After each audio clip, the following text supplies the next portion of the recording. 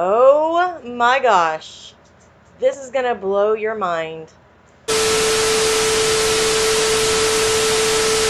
Hey guys, welcome back to my channel. If you are new, please hit that subscribe button and notification bell so you don't miss out on any of my videos. I am actually showing you a DIY that I was inspired to do.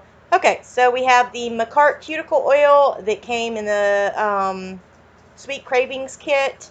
I'm using the strawberry, and this is going to be a simple DIY that you can do as a peel-off base coat.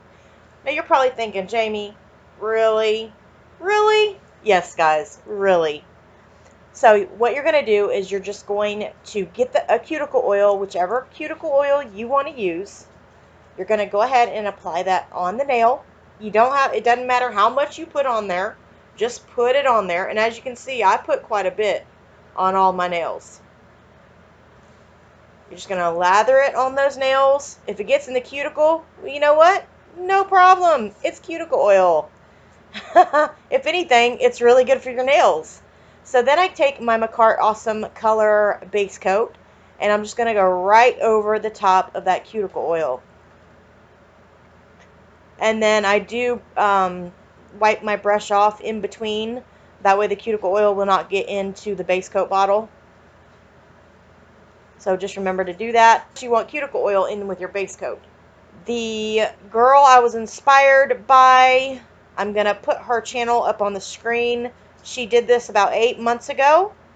And her name is Amber Mitchell. And I will put her channel link down below. So thank you, Amber. Alright, so after you put on the last nail, go ahead and do a 30-second cure, just like you normally would. Now, this is what they look like. You can still see the cuticle oil around the nails, so I do kind of clean that up before I go in and apply the tips. Now, the nails that I do in this video, you guys are not going to see me do them all. I just show you that I am applying them over the cuticle oil and the base coat. But that video is already up. So definitely go and check it out. That was the Who Has the Clearest Polygel video. So I just put, as you see me here, I am putting the nail right over that cuticle and base gel. Put it right over the top of it, guys. No joke, this stuff worked amazing. Now, when I usually do my nails like this, I use the Peel Off base coat, and right away after I'm done filming, the nails literally just pop off. And actually they have popped off while I was actually doing my nails. So the doesn't last very long unless you're doing like gel polish only or something like that. Okay, so you just saw me, I put some more cuticle oil on the nails, rub that in really good, and you can actually turn your nail over and put some cuticle oil down in where your free edge is, up under the nail tip. I would definitely suggest you do that. That way the cuticle oil can soak down in there and make for a lot easier removal. Because I honestly, when I was trying to get these off, I thought, oh my gosh, these are not coming off. Because they just didn't want to come off. And then I think after that cuticle oil sat there for a little longer and soaked in to the nail, it made it easier for them to actually come off. But I promise you guys, they will come off. And it's not going to ruin the nail. You're not like prying it off like you would, you know how some people do. They will pry their actual acrylics off or their gels off. Well, this is not like that, I promise. Your nail is not going to get ruined. And as you saw there, I took that tool and I just went up under by the cuticle area, and I just pulled it up a little bit, and then it just popped right off.